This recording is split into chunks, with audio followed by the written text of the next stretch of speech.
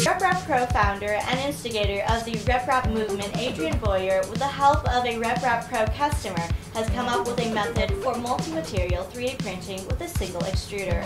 The idea, originated by Bowyer's customer, Dr. Michael Fairhurst, is to treat the filament as a railway train approaching points and to design the filament path to allow filaments to merge into a single hothead. The RepRap founder implemented Fairhurst's concept by locking 3 Bowden tubes into a printed component, specially designed for the purpose, that joins the filament to a single printhead. Then, when it comes to change colors while printing, one line of filament can be retracted while another is fed into the hothead.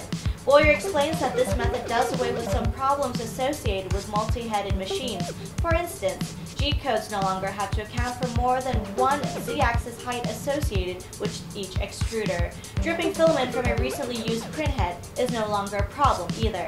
And in order to shift from one color to the next, the machine can purge to the last color while printing the interior of an object before going on to the next color.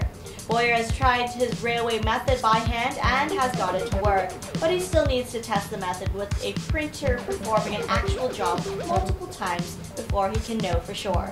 If you'd like to try tackling the task of feeding 20 lines of filament to your printhead, you can find Bowyer's source file on GitHub. 3D Printing Industry News TV, brought to you by 3D Systems.